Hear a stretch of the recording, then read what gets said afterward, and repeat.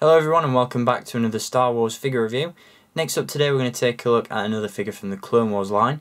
Again, this figure does suffer in terms of lack of articulation, which isn't the best thing for an action figure, but it's quite an improvement over Clone Commander Wolf that I previously gave you a look at.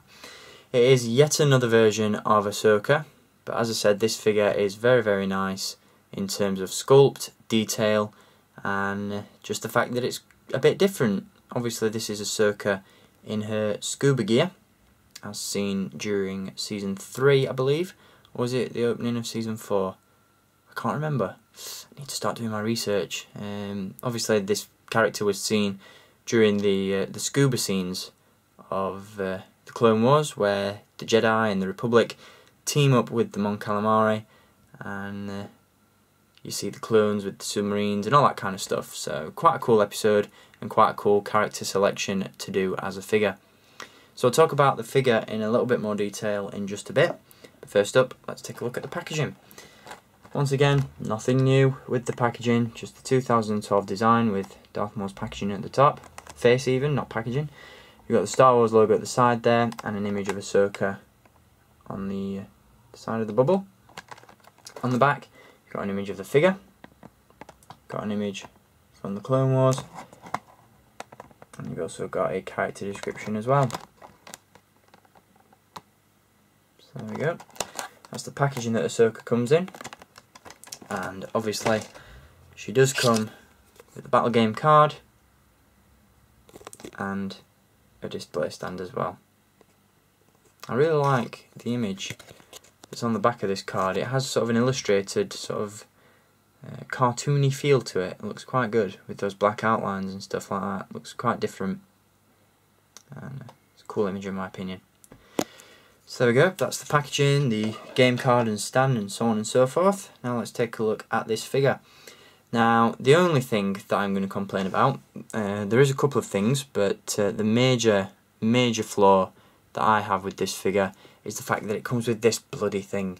You may remember from the 2012 release of Anakin Skywalker that he came with this absolutely ridiculous looking lightsaber launcher. Well, this one's worse, and I'll tell you why.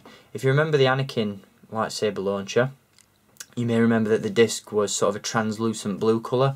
This is solid green, so in no way, shape or form does it represent a spinning lightsaber, because it's just a solid block colour and it looks horrible. It's a disgusting shade of green and it just looks ridiculous, so I'm not impressed with that whatsoever. Obviously you press the button at the back there and the disc very poorly fires out, but yeah, as I've said before, this just looks like a McDonald's toy and I hate it. So onto the figure, which is much better than the action feature that it comes with. It's quite a nice figure. I love the accessories that this one comes with. I love the overall look of it, but again, as I've said before, the articulation is just very poor on this figure. I'll talk about that in just a minute. First up though, let's take that zoom in so you can get this figure in a bit more detail.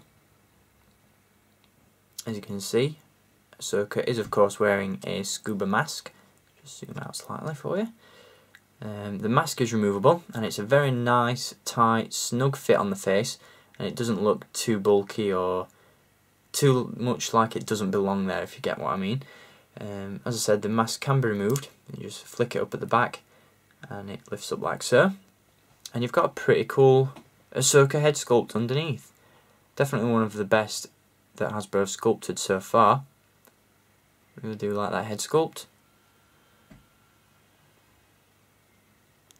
And as you can see around the back of the head, the mask just flicks up over Ahsoka's leku. Pretty sure what that's what Togrutas call them. You know, the head tails of the character.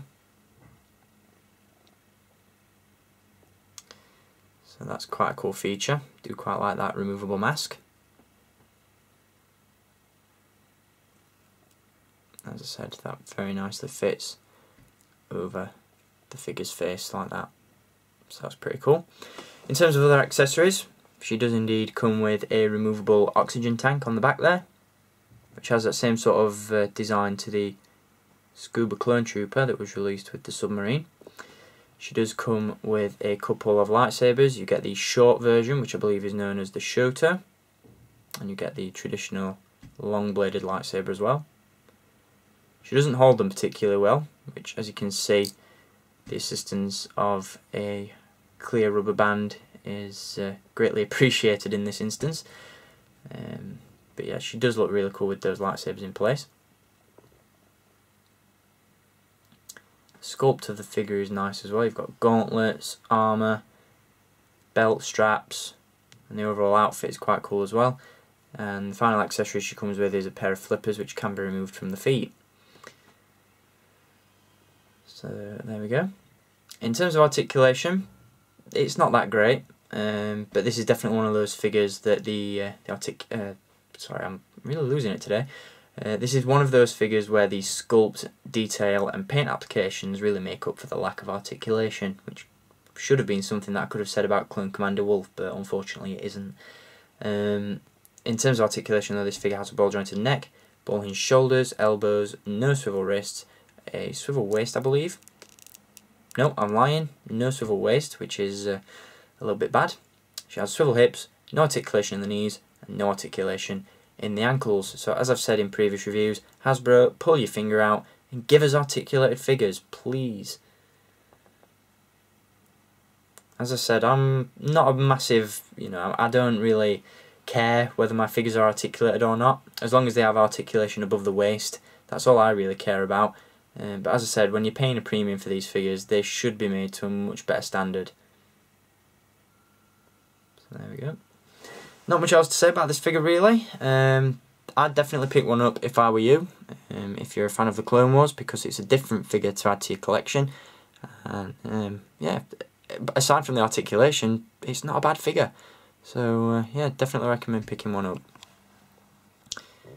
So I hope you've enjoyed having a look at Ahsoka Tano in her scuba gear from the Clone Wars line, and I'll be back to give you a look at a couple of clone troopers next, so stay tuned for that. Until next time guys, as always, I want to thank you for watching, keep collecting, and until next time, may the Force be with you.